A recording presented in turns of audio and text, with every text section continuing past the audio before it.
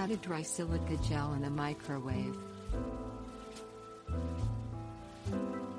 Silica gel is a substance that is used to draw moisture out of the objects with which it comes in contact.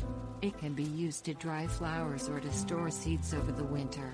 Silica gel can be reused after it has absorbed water.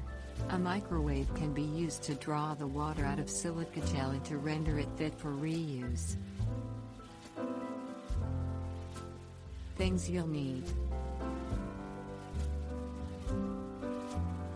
microwave, glass baking dish, spoon, silica gel. Place the silica gel in a thick glass baking dish.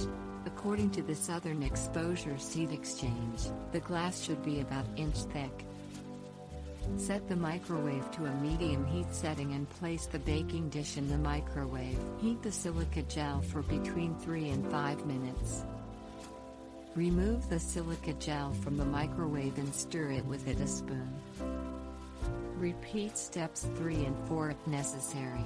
It takes between 8 and 12 minutes to dry 1 pound of gel, but drying times can vary depending on the strength of the microwave.